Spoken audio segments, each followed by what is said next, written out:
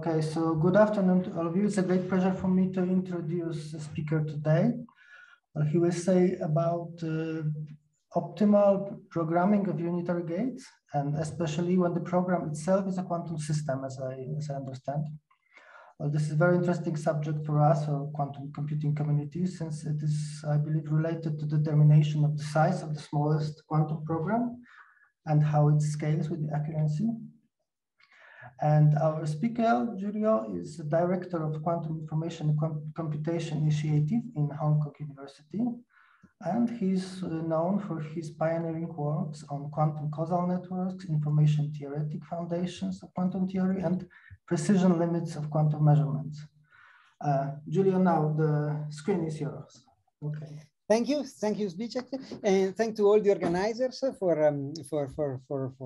for giving me the opportunity to present this work to this audience that is very much into the topics I'm going to talk about. Yes, I mean, the summary of the work is so good that I almost don't need to give the talk anymore because they already described very well what I'm going to talk about. But now I will, of course, give more details and hopefully I will add some interesting things. So we'll talk about programming unitary gates. So this is joint work with Yishen Yang, who is assistant professor with me here at HKU, and with Renato Renner, whom you all know from ETH. And so all the things that I'm going to mention today are contained in this work, in this reference here. Okay, so let's get started with a quick introduction about quantum programming. I know you are all experts, so we'll not need to spend much time on this, but just to fix a bit of common language, I will give this introduction. So, as we all know, in quantum mechanics, unitary operators describe the possible reversible evolutions of quantum systems. So when we go to the level of quantum computers or in quantum information, we describe a computation as a sequence of unitary evolutions that are called unitary gates usually. So at least this is the ideal model of computation if we remove all the sources of errors, ideally. So we describe the computation as a sequence of unitary gates, and a universal quantum computer is a device that can be programmed to approximate with arbitrarily good accuracy every desired unitary gate.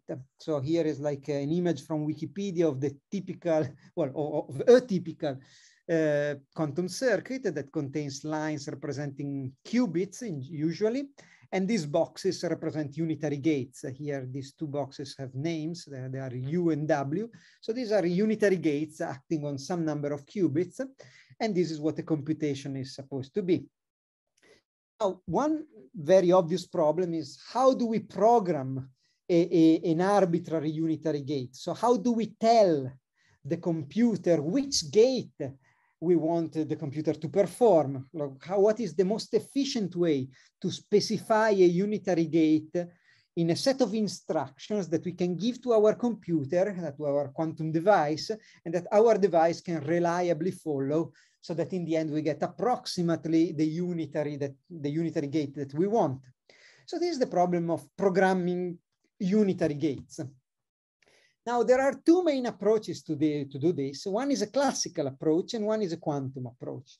The classical approach is the practical one, is the one that is really used nowadays in the existing prototypes of quantum computers. So they are using a sort of classical approach to programming.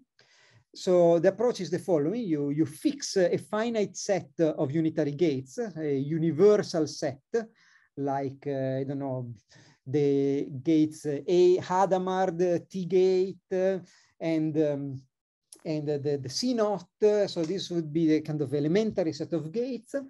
And from this elementary set, we approximate all the desired unitary gates on n qubits.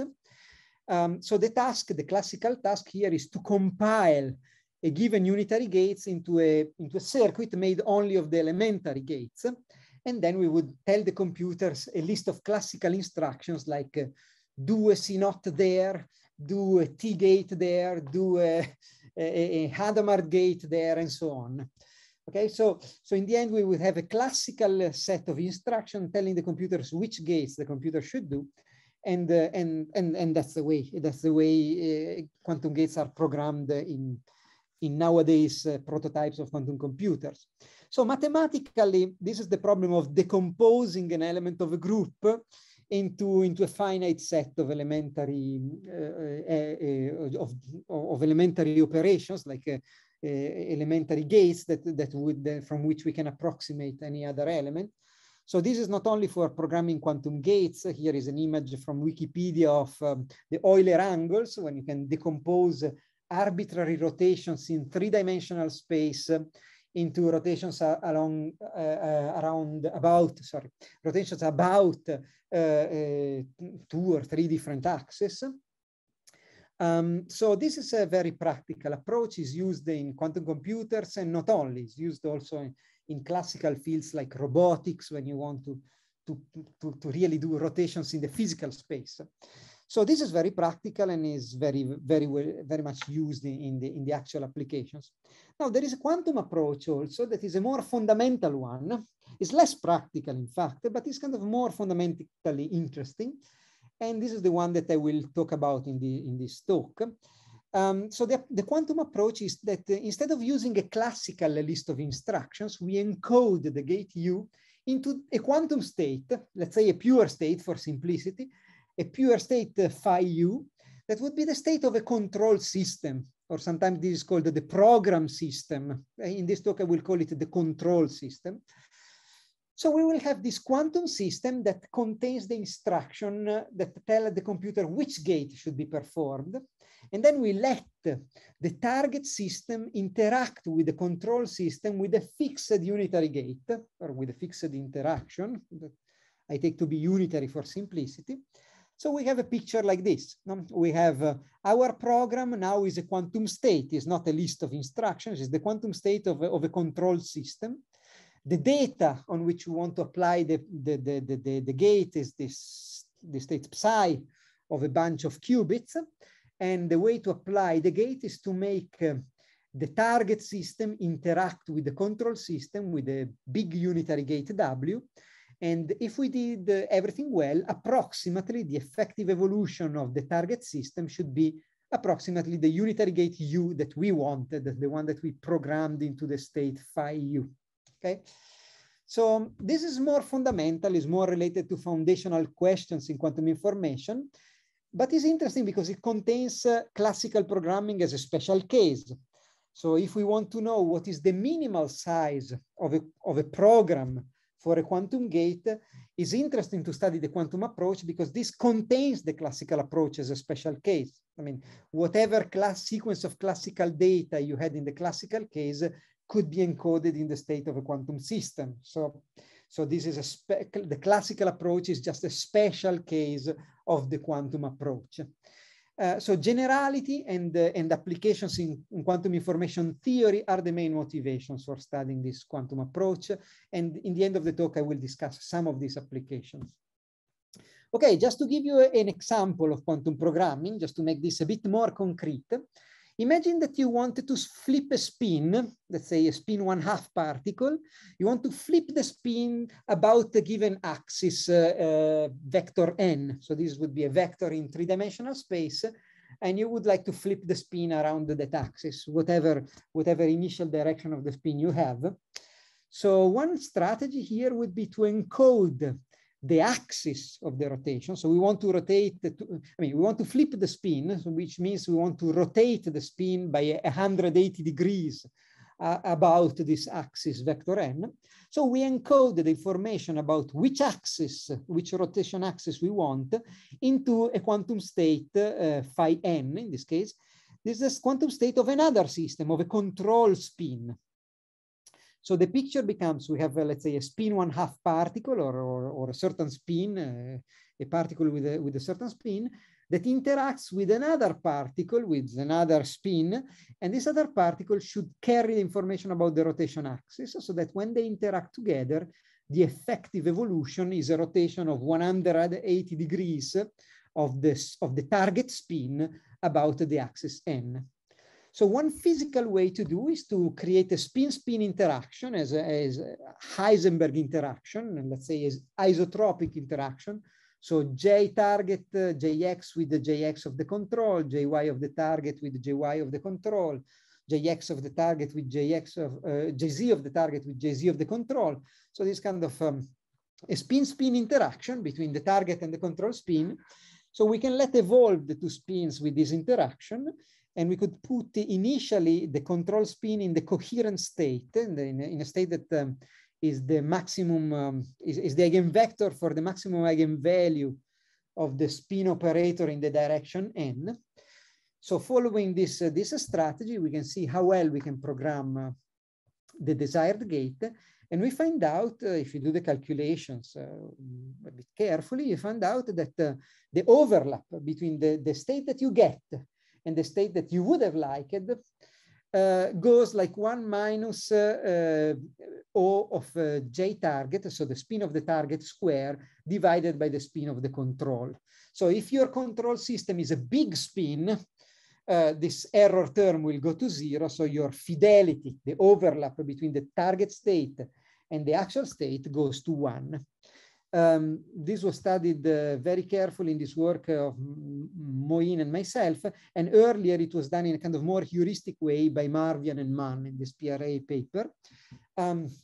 So this strategy is an example of quantum programming. So I see there is a question in the chat. I'm sorry, that's not for me. All right, so this is just an example. Now, let's try to say something general about this problem of programming unitary gates. The first general result is a no-go theorem by Nielsen and Chuang back in 1997. It's sometimes called the no programming theorem, although this name may be a bit misleading. I mean, apologies for using this name. So what the theorem says, the no programming theorem says that you can, if you want to do exact programming of an infinite set of unitary gates, so if you have like, let's say, all possible rotations of a spin, so if you want to do it exactly, you need an infinite dimensional control system. So it's not really a no-go theorem, but it's a no-go theorem if you want to do this in finite dimensions, but it's actually a theorem that tells you that in principle you could do it in infinite dimensions. Although, I mean, there are still difficulties even at that level. But the point here is that you cannot do programming with a finite amount of resources. And if you think that the dimension is kind of related to the amount of energy also that you would invest into your system, infinite dimension means also unbounded energy in most physical systems that we are familiar with. So given that there is this no-go theorem for exact programming, a natural question is like, how well can we do if we want to have an approximate programming? And precisely the question becomes, what is the minimum dimension that you need for your control system if you want to achieve a desired level of accuracy, a desired level of precision, so a finite level of precision, but for every level of precision, you can ask, what is the minimum amount of dimension that I need in order to reach this precision? So this problem has been studied a lot for more than 2 decades. So after Nielsen and Chuang, there has been a sequence of works by different authors giving slightly different names to the task they were studying, but basically is always the same question. So what is the best encoding of a given gate into the state of a quantum system? This is a partial list of references. There are more and even more recent works on this. This problem has been studied so much because it is important for the quantification of different types of resources in quantum information processing. Is related to the problem of quantum reference frames, is related to problems in error correction, and many other things. So this is why many people have been interested in studying this problem. Still, finding the optimal relation between the dimension of the control system and the level of accuracy has remained as an open problem for a long time. And basically, the point of this talk is to give you the asymptotic solution of that problem. So what do I mean by asymptotic? I mean that we will look of how the dimension of the control system scales with the error, with the accuracy that we want to reach. So I will look at the accuracy epsilon, like the error, as my asymptotic parameter. So I want the error epsilon to go to 0, and I want to see how the dimension of the control system grows when epsilon goes to 0. So I will look at the leading term in the variable 1 over epsilon, and I will neglect all the other terms. So as long as we are happy to look at this leading order term, the paper that we have gives the exact solution. So we find that the dimension of the control system, if you take the logarithm in base 2 of the dimension, which tells you the number of qubits you need in your program. So this log grows exactly like this. It's like a log 2 of 1 over epsilon times the dimension of the target system minus 1 divided by 2. So this constant is the exact constant for the leading order term in 1 over epsilon, and the leading order term is log of 1 over epsilon. So this is really the main result. And in the rest of the talk, I will tell you a bit about the intuition and the techniques that went into the derivation of this result. But this is it. I mean, this formula is the main point of the whole paper. So if you want to program an arbitrary unitary gate in the unitary group SUD, if you want to do this on the target, the optimal scaling with the precision is this, is d target square minus 1 over 2 times log of epsilon in base 2. And this gives you the minimum number of qubits you need in the program. All right, so this is the main result and is the point where I want to get. So now let me give you, let me give you first a bit of comparison with the previous results that were there. So before, in previous works, we had upper bounds on the size of the program, again, on the number of qubits you need in the program. So there was this upper bound that was also scaling by the log of 1 over epsilon. This was due by Kubitsky, Palazuelos, and Perez Garcia, 2019. So this was the best upper bounds in terms of 1 over epsilon that we had before. And lower bounds also, you see, we also had a lower bound going like 1 over epsilon with a different constant. Plus we had other bounds like a bound from pore-based teleportation that had a 1 over epsilon squared dependence, and other bounds, lower bounds of kind of linear kind. So what we get in our work, more precisely, is this result. We have an upper bound that is d square minus 1 over 2. So d here is the dimension of the target, log of 1 over epsilon. And the lower bound is the same thing, but the constant is d square minus 1 over 2 minus delta, where delta is any finite positive number. So basically, it's like, as if morally, it is like you can take delta equal to 0 here, and the two constants match each other exactly. To be more precise, you have this minus delta, where delta is an arbitrarily small constant independent of epsilon. All right, so now let me go a little bit to the methods and to the ideas that went into this result. First, I will give you the methods for the lower bound. Like how do we lower bound the number of qubits needed to achieve a desired level of precision? The starting point, interestingly enough, was a result in quantum foundations, actually, a result about general probabilistic theories, so nothing to do with quantum, nothing to do with the Hilbert space framework. It was a result about how you can try to prove the theorem by Nielsen and Chuang, the no programming theorem, only based on some axioms. So this was a very, how can I say, high-level derivation, but the interesting thing of that foundational work is that we were forced to find an alternative technique that was different from the one used by Nielsen and Chuang in their original proof of the no programming theorem. And the technique, if we translate it in back into the quantum language, tells you this fact number 1, that if you can program a gate, a unitary gate, without any error, so with 0 error, then you conclude that the state of the control system, the state that you use to program the gate U, can also be used to implement the gate U tensor U dagger for arbitrarily many repetitions. So if you can program the gate U without any errors, then you can get U dagger as many times as you like, always with 0 error. And the scheme that does it is shown here. So you see the basic building block is the one that allows you to program exactly the gate U. So if you can program exactly the gate U, you will start with this program phi U at the beginning. After an interaction, you will get a new state of the program. And the interesting thing is that that new state can be used to program exactly the gate U dagger. And what you get afterwards is again the program U, phi U for programming U. So you get U dagger, U dagger, U dagger, and so on forever, for as many times as you like. And the consequence of this is that if you have two distinct programs for two distinct gates, U and U prime, then these two programs can be distinguished from each other with arbitrary precision, because you can amplify the effect of this program by producing as many copies of U tensor U dagger as you like. And so this allows you to distinguish. So this is a very complicated or a very convoluted way to distinguish the state phi U and phi U prime if you have two exact programs.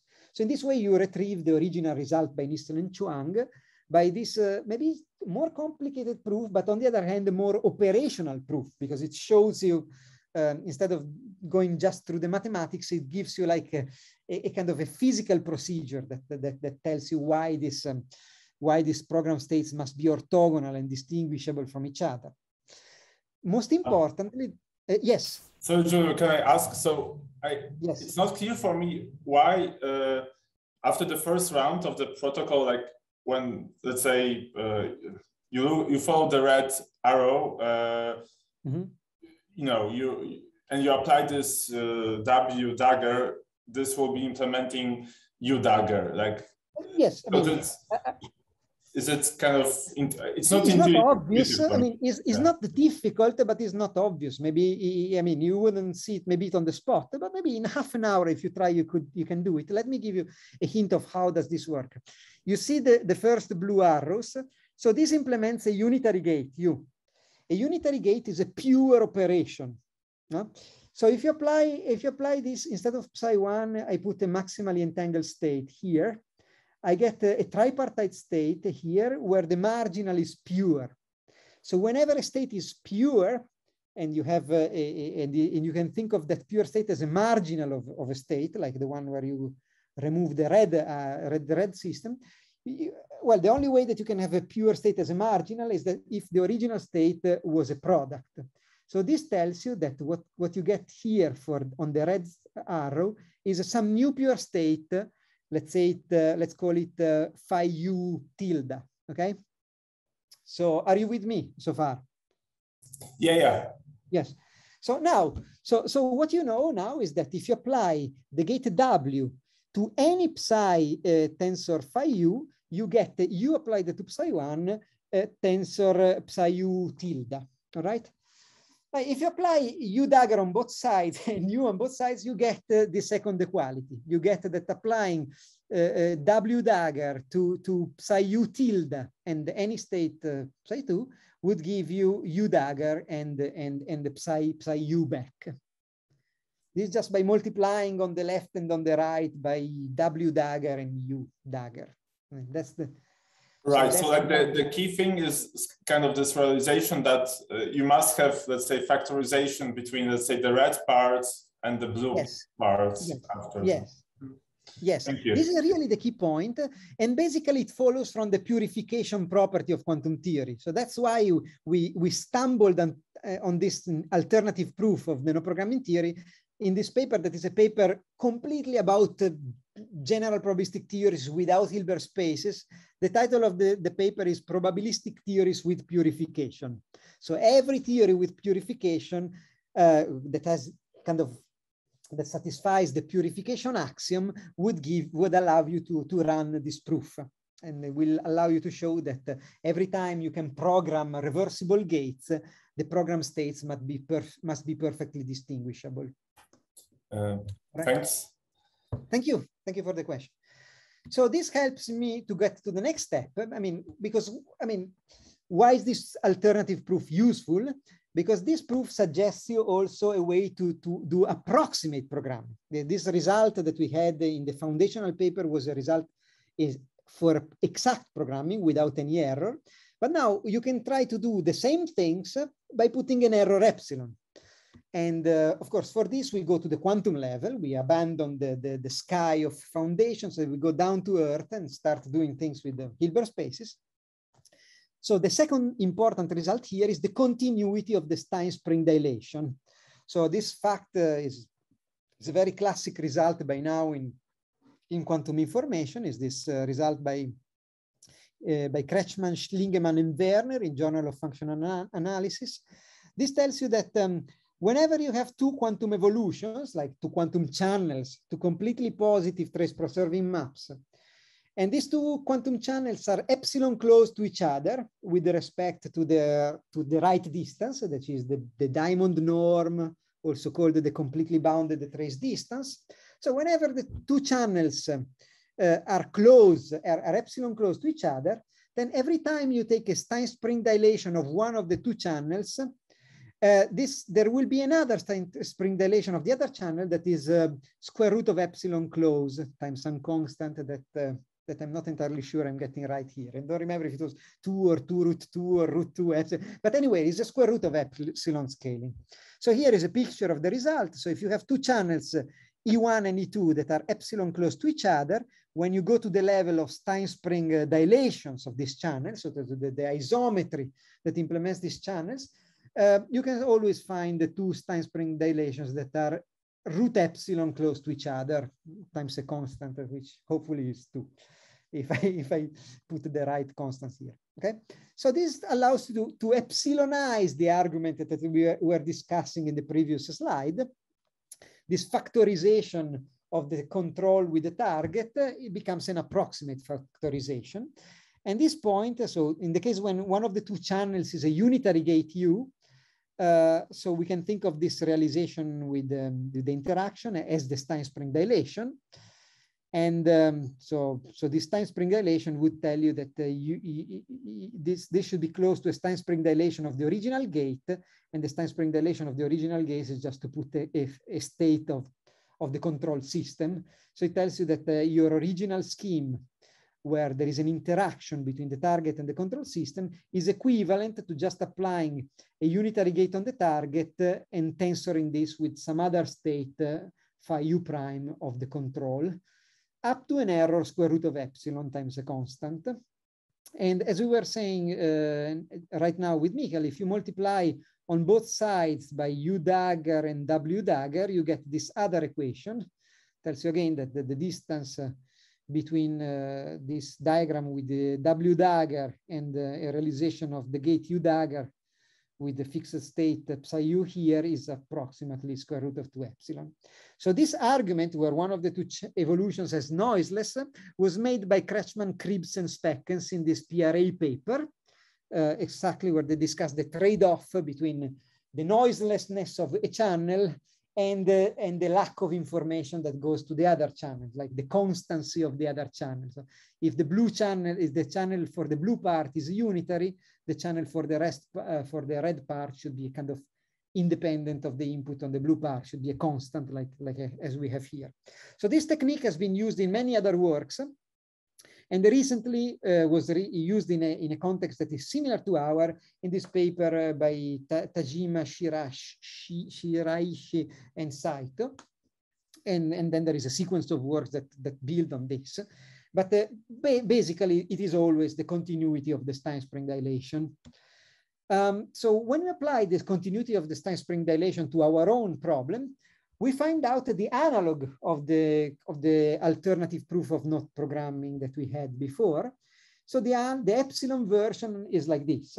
If you can program a gate U with error epsilon, with a finite amount of error epsilon, then the state of the control system that you can use for programming can also be used to implement m repetitions of the gate U tensor U dagger, now with an error that grows like 4m square root of epsilon, because of course, every time that you use that approximate equality, you accumulate error square root of epsilon.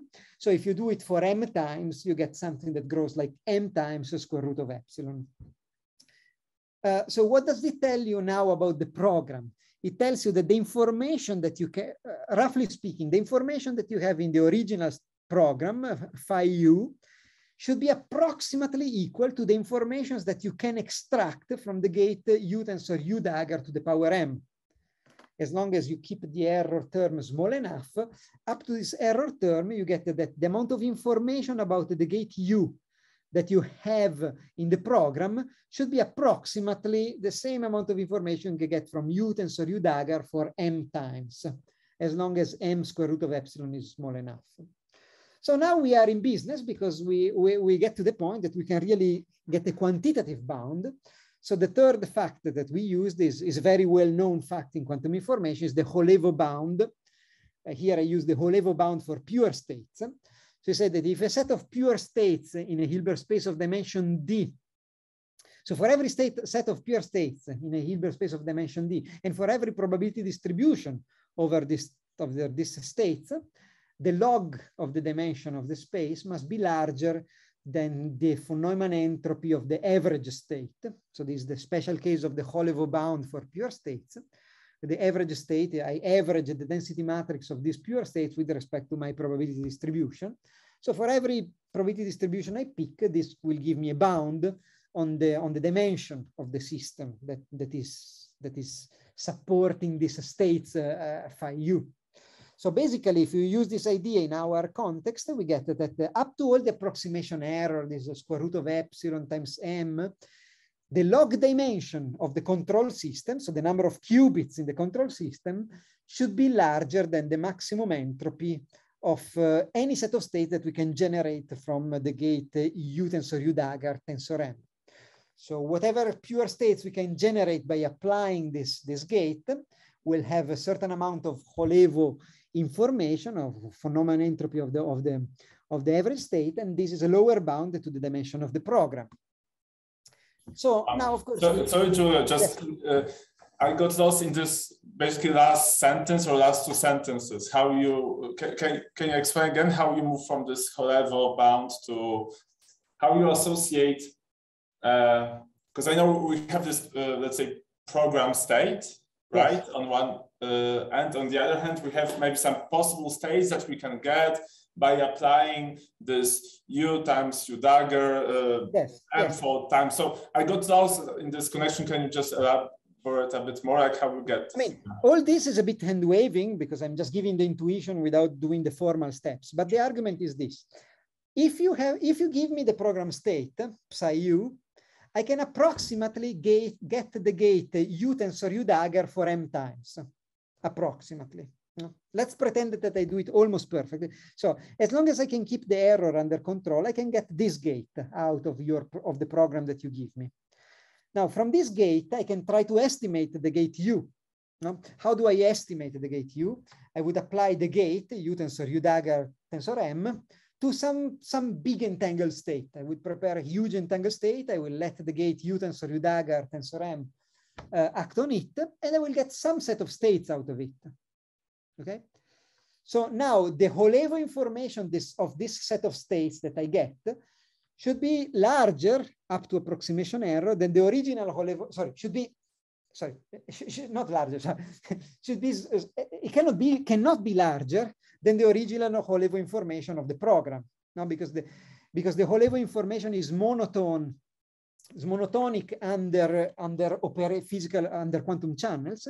So all this sequence of operations that I do is just a big quantum channel that transforms the original program state phi u into a new set of states, into a new state.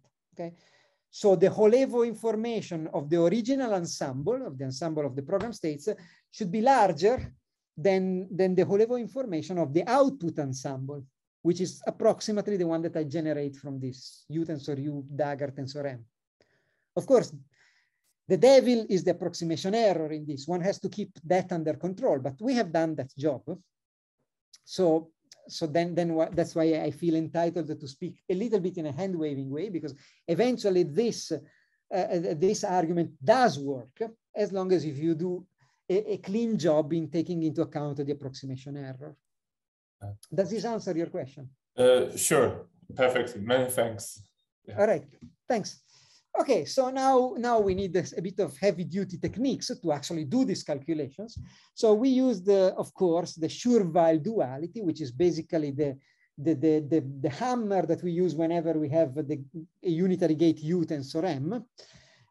So to compute this von Neumann entropy of the average state generated by U tensor U dagger tensor M, we can use the sure-while duality, where the Hilbert space of M copies of a d-dimensional system is decomposed into this direct sum of products of spaces where the irreducible representation act, and multiplicity spaces where there is no action of SUD.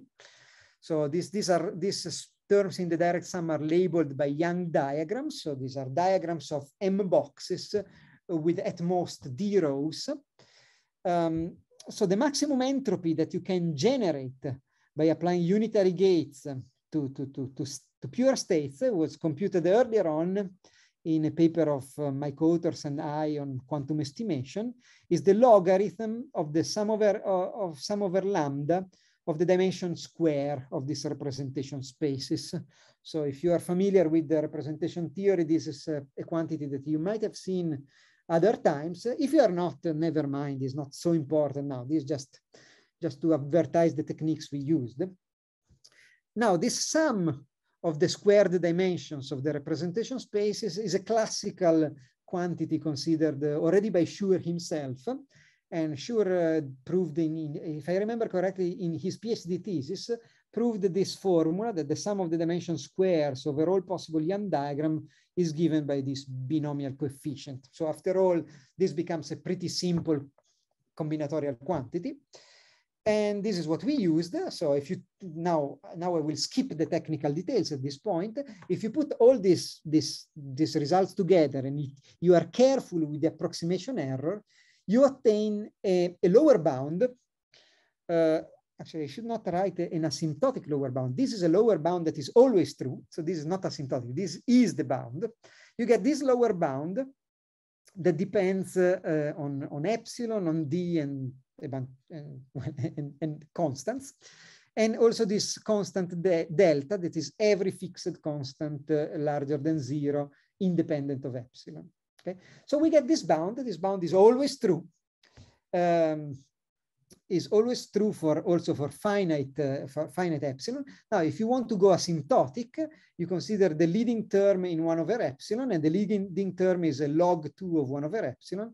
So you get this lower bound. You get that the number of qubits in the control system is lower bounded by 1 minus delta, d square minus 1 over 2 log of 1 over epsilon, where delta is any fixed constant you like. So it cannot be exactly 0, but it can be as close to 0 as you like. So this argument gives you a lower bound. Now let's go to the upper bound. To consider the upper bound, we construct an explicit way to do programming. So we have an explicit programming method. The idea is that to generate a program, we use again a group representation. So imagine you want to program the gate U. You pick a representation of the unitary group. So R of U is a new unitary gate that represents the gate U. And you let this representation R of U act on some fixed state. So in this way, you generate a family of states that will depend on the unitary gate U through this representation R of U. So this is a possible ansatz for our program states. So this is a physical way to generate your program state from a representation of the unitary group. So this RU. So you start from a fixed state, apply this unitary gate R of U, and you will get an output state that is your program. So a priori, there is no guarantee that this is the best way to do quantum programming, but still it is a reasonable way to get started. And this is how we got started. We picked a specific representation of the gate U, and we saw how well we could do with that. Now, after you have the program state, again, you needed to specify how you extract the gate from the program state. So what kind of interaction you use when you make the control system interact with the target. And here we use again, a very basic idea. The idea is that we simply perform a measurement on the control system. We try to basically to estimate what the gate u is from the state phi u.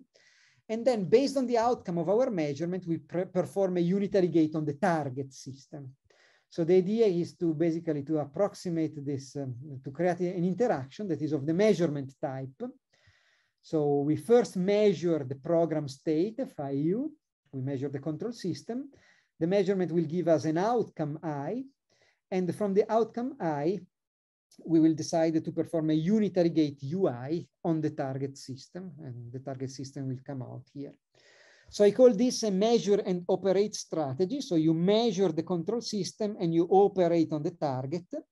Again, there is no guarantee that this is the best way to do programming, but again, we use this as an ansatz to get started. Now, specifically, which representation we used? Technically, we used a truncated regular representation. So we picked all the Young diagram up to of a certain size, so with a finite number of boxes. We picked all of them. So we picked the representation space, tensor identity on a multiplicity space of the same dimension as the representation space. So technically, this is like obtained from the regular representation of the group by truncating to a finite number of Young diagrams. So here we picked all the Young diagrams with a fixed number n of boxes. And for the input states, we chose states that are direct sums of maximally entangled states for every sector, for every Young diagram lambda.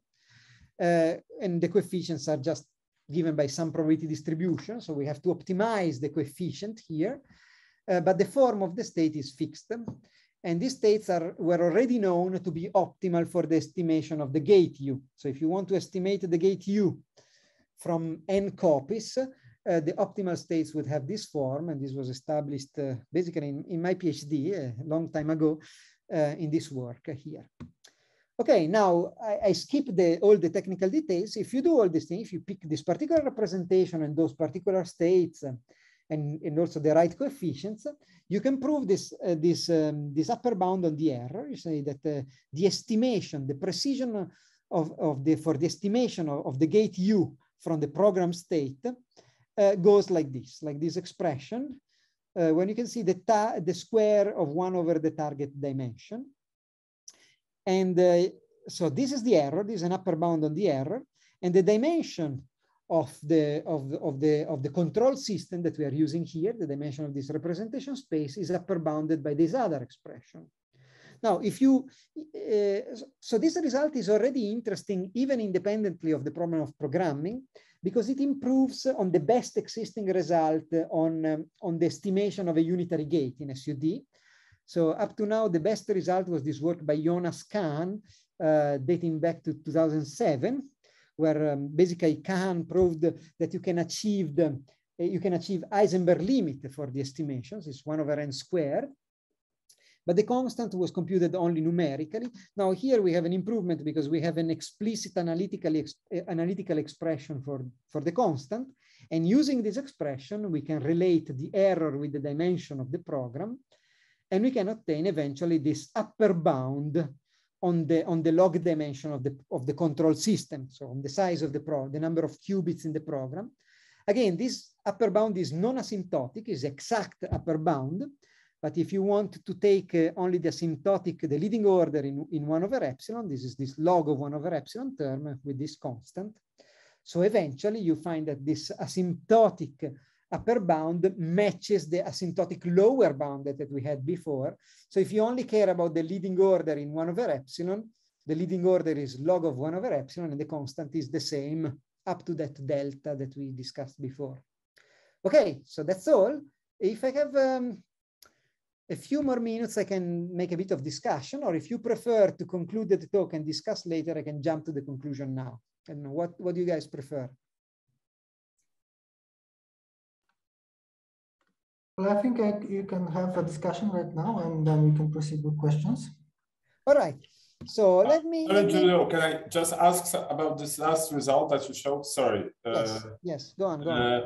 So, I mean, maybe you were about to comment about it, but okay, what seems interesting to me from what I see is that, okay, you seem to, okay, you circumvent with this protocol kind of the naive strategy that would be based just on doing, let's say epsilon packing or epsilon covering argument, right? That would give you basically the result, you know, you can basically construct like a net or like yes. Let's say packing in the space of unitaries, and basically you have similar scaling with the dimension of the target and the epsilon, but you won't have divided by d, right? It would be like d squared minus 1 log 2. I will get to that. I will get to that. Okay. I will get to that in a couple. Yeah, but that's a very good point. I mean, actually, that's not a naive strategy, because constructing this net for SUD requires some skills, some pretty advanced skills. But this was done luckily by others. We didn't have to do the work by ourselves. And yes, I can anticipate that we get an advantage over that by a factor 2. But I will talk about this in a minute. Okay, sorry, please. Okay, no need to be sorry. Thanks, actually. This is preparing the... Okay, there is one thing I wanted to mention first. I will be maybe quicker on this, is the relation with the problem of learning a unitary gate. So that's a different operational task. So learning a gate, roughly speaking, is this task. Is the task of where you want to learn how to perform an unknown unitary gate U by querying the corresponding black box. So let's say you enter in a lab, there is a black box that performs some unitary gate U, and you don't know which gate is that, but you are allowed to use this black box for a number of times, for a finite number of times. After that, somebody will enter in the lab, will take the black box away from you, and will test how well you have learned. They will ask you, now, can you do it by yourself? Can you implement the same gate that you had in the lab now by yourself? Can you rebuild the same gate? So what is the best way to do it? So this problem, and this was introduced in this work by Bizio and others. I'm one of the others in this as well. And the most general strategy that you can use, at least in standard quantum theory, is this, is that when you can use the gate U in the lab, you would apply it on some, in general, on some bipartite state phi. You apply one time, then you apply some fixed unitary operation on all the systems you have, then you apply another time, then you apply another unitary operation, and then you apply the gate U another time. So you keep querying the gate U for a few times, and you apply your own global operations, the ones in green. Eventually, what you get is the state of a quantum system, which may be even a multipartite system, like whatever it is, you just regard this as a single block, as a single quantum system. This is like a program, is a state that depends on the gate U. So this phase is like the storage phase, where you have the black box U in the lab, you are allowed to use it in any circuit you like, and you store the information about you into the state of a program. Then this gate is taken out from your lab, and you only remain with the program. And you have to try to execute the gate. So the execution phase is a bit like the programming part, where you use your program phi U in some interaction with the target system, and you try to extract the unknown gate U out of your program. So this is the problem of gate learning. In a certain sense, it's a special type of programming where the program has to be physically generated by applying the unitary gate. So it's not that with pen and paper, you engineer which program state you want and then you prepare it. No, you have to generate the program by physically applying the black box. So that's the difference between learning and programming. So in that paper by Bizio et al. Showed that when the unknown gates are picked from a group, the optimal storing strategy is to apply the gates in parallel on some entangled state. And the optimal execution strategy is just to estimate what the gate is and to use a measure and operate strategy. So if you combine this result with our result, you get that basically the optimal universal programming of unitary gates coincides with the optimal universal gate learning. So these two tasks are operationally equivalent. The best way to do programming is actually to do learning, to generate the program state from the black box itself. If you put everything together, we get basically that the optimal gate programming is the same as the optimal gate learning, which is the same as the estimation of the gate. So the optimal programs can be generated physically by applying the gate for n times on some fixed input state, by applying the gate in parallel, and then by doing some global operation. And the optimal interaction is just to estimate the gate. So we literally use the kind of the quantum metrology strategy, try to estimate the gate, and you just execute the gate that you estimated. So all these three tasks are fundamentally equivalent to each other. So that was comment number one. Comment number two is the one that Michael was mentioning about a sort of quantum advantage in programming. Simple case where I think everybody has an intuition. Imagine that you want to program a phase shift where you rotate by around the given axis by an angle theta that goes from 0 to 2 pi. The classical strategy, the naive classical strategy, which is actually also the best classical strategy, is to divide, to discretize the circle, to discretize your angle. So let's say you divide into D the discrete area intervals. You divided the circle into D integral.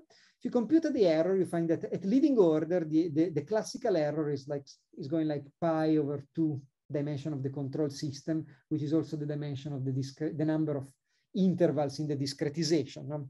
You just write down classically in a bunch of orthogonal states which interval you are in. So in the worst case, the error goes like this.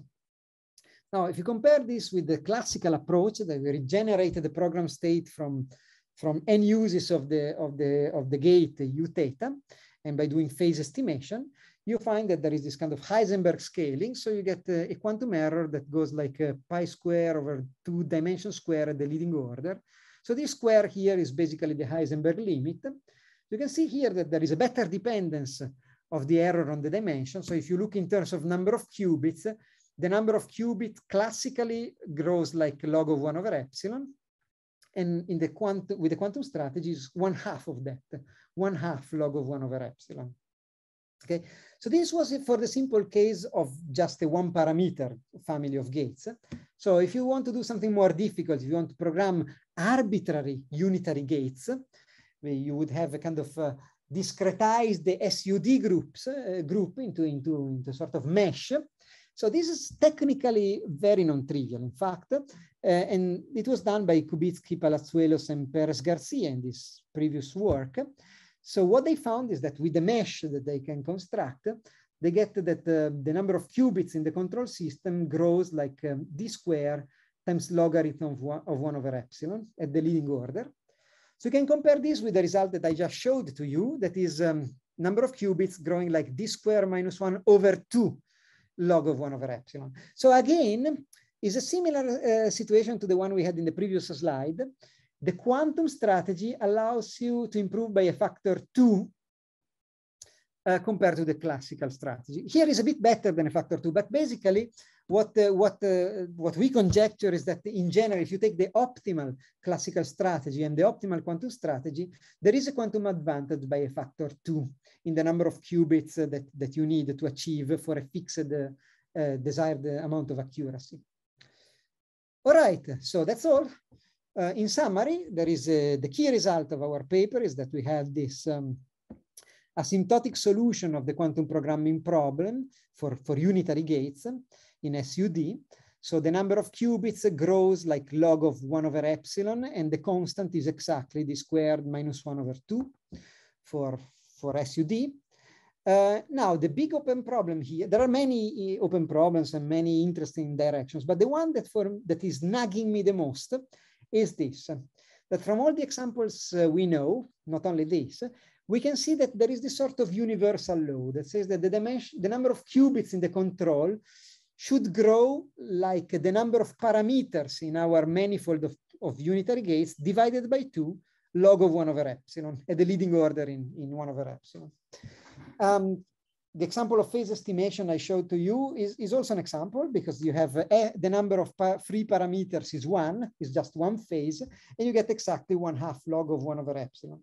If you look back at the beginning of my talk, that example of flipping a spin by an angle or by 180 degrees about an arbitrary axis in space, again, the direction of an axis is given by 2 parameters, by the two angles that specify direction. And in that case, you get exactly the scaling log of 1/epsilon. So all the examples that I know actually kind of comply with this conjecture that asymptotically, the number of qubits you need is the number of free parameters in your manifold of unitary gates divided by 2 log of 1/epsilon. All right, so that's all for my talk. Thank you very much for your attention. You had the questions already during the talk, and looking forward to the discussion now. Okay, thank you very much. So are there any questions? Well, I have maybe a simple one. Sorry, I just because I didn't know you wanted to start. Hello? Yes, so I had a question. Okay. Have you considered the situation when we don't only consider unitary gates but general channels? What will be the difficulties we may face? I have thought about this, and I must say, yes, I've thought about this. Of course, channels are much harder. Channels are much harder to treat because, well, basically they are like the difference between channels and unitary is a bit like the difference between mixed states and pure states. So the question is that in our work, we used a lot the fidelity, and for channels, well, the fidelity already is a difficult quantity. You could try to use the diamond norm. For unitary gates, there was an easy relation between fidelity and diamond norm. For channels, everything becomes more difficult. So I am skeptical after working on this a little bit, and I should apologize with my co-authors for like not having completed our works yet. We do have some results, but yes. But yes, so the difficulty there is that it's very difficult to have really the optimal solution. However, one can find good heuristics, and yes, so one can get some good heuristics and maybe even be able to prove a quantum advantage there as well. But finding a general solution for arbitrary channels is not something that I hope to be able to do myself. I know there are smarter people that maybe will be able to do it. So, but I know it is a pretty hard problem if you want to do it for arbitrary channels. There are milder generalizations that one can try to do. For example, instead of unitaries, maybe what about arbitrary isometries? I know there are recent works by Mio-Murao on doing optimal operations on Mio-Murao and her group, of course, doing optimal operations on isometries. So this might be tractable, and there are interesting things to say. It is not that for isometries, not that everything is the same as unitaries. But of course, isometries like unitaries are pure operations, so are a bit of an idealized case.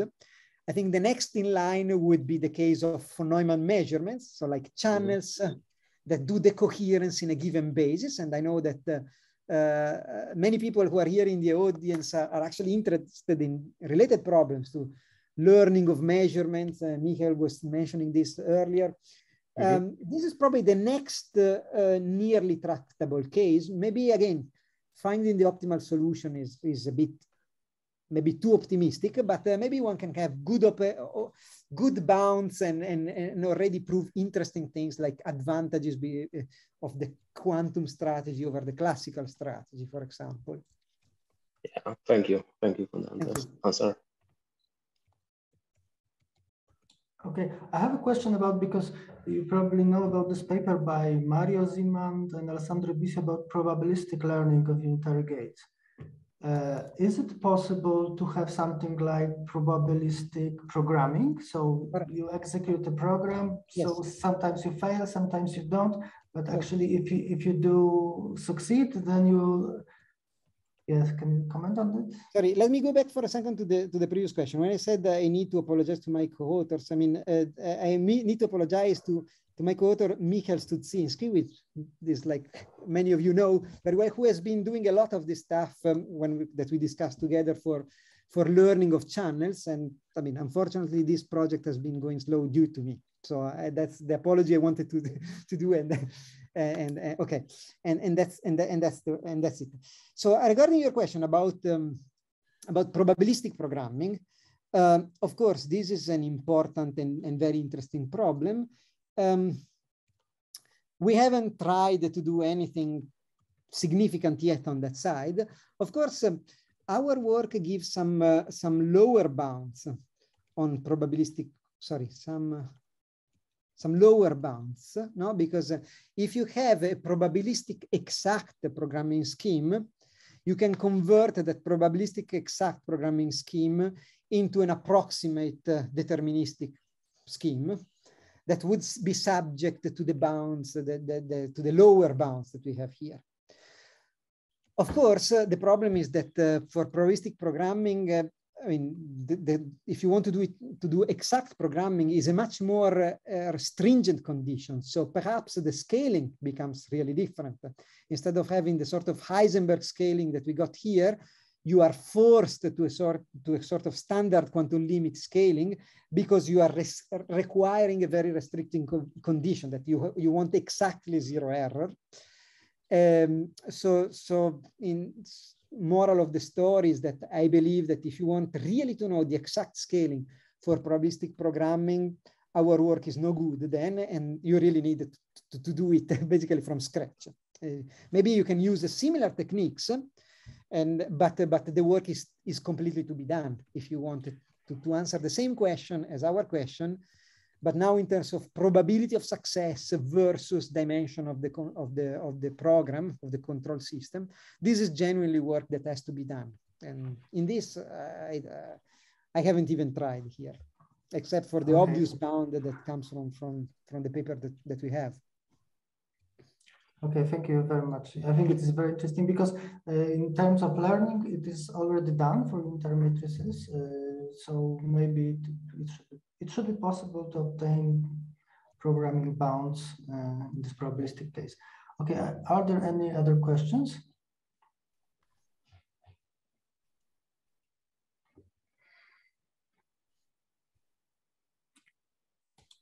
I have some questions, but okay. I did ask a few, so maybe if other people have so. Please go ahead, because I don't hear anyone else. Right. So I was wondering, okay, like how like in this in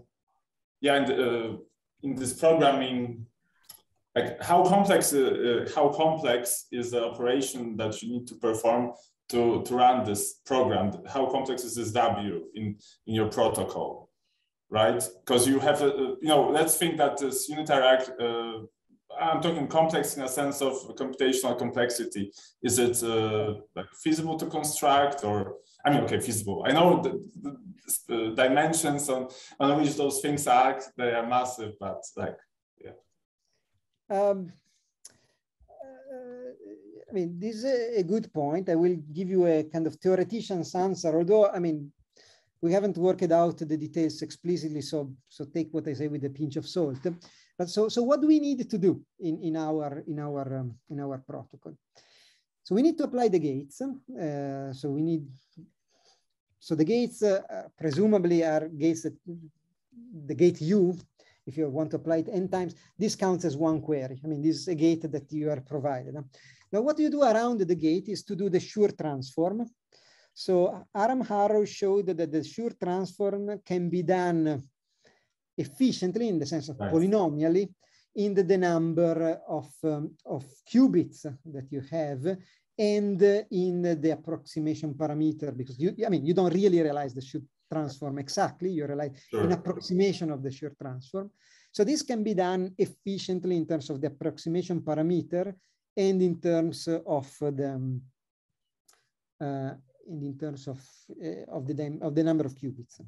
The next thing you need to do is to do this estimation, which is basically, again, applying, I mean, if you really want to do estimation in a sort of practical or theoretician practical way, how would you do that? I mean, in the paper, we have a continuous outcome measurement and all.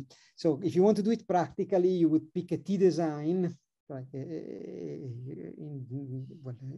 Whatever it is here is, we have n qubits, so it's like 2n or n star complex design. You would pick this discretization and implement the gates in the discretization. So you realize your measurement. So how costly is that again? But okay, but like maybe okay, like it will be in the end polynomial in the dimension of the system, I suspect. Yes, of course. I mean, this is efficient in the theoretician sense because there is nothing practical really here. It's not. I mean, this is not meant to be implemented basically as it is. But somehow, if one wants to push it forward. Yes, I mean, the question is also like how to implement on a quantum computer these optimal measurements that estimate a unitary gate. And I mean, in the end, I think this can be done polynomially after you do all the T-design, the realization of the POVM with an IMARC extension and all of these things. So eventually everything will be polynomial, but of course, the question is, can we make it reasonable as a polynomial, not a polynomial with a huge exponent? Right. So, what is the exponent? I don't know. So this is. Can I ask one very quick question? Yes. So, do you have a physical intuition behind this quantum advantage of having the number of qubits, or is this somehow related, let's say, to the square root, like in the Grover's algorithm or something? Is there any kind of connection? Well, it's definitely related to the Heisenberg limit, which is somehow also related to Grover, although, I mean, all these relations are not obvious relations that one can see from on the spot, but so Heisenberg limit is related to Grover because basically is the speed of how quantum states diverge under rotations of small angles. Also in Grover is kind of a discretized phase rotation around an unknown axis. So there is this connection, and so definitely the quantum advantage that we have here is the advantage of the Heisenberg limit compared to the standard quantum limit, quadratic advantage. Of course, one has to understand what we mean by advantage, because the classical programming approach is that you know which unitary you want from the start, and then of course, I mean, how can you know a real number? I mean, you have always to realize an approximation. The quantum advantage is in a sort of query complexity point of view that somebody gives you exactly the gate you want.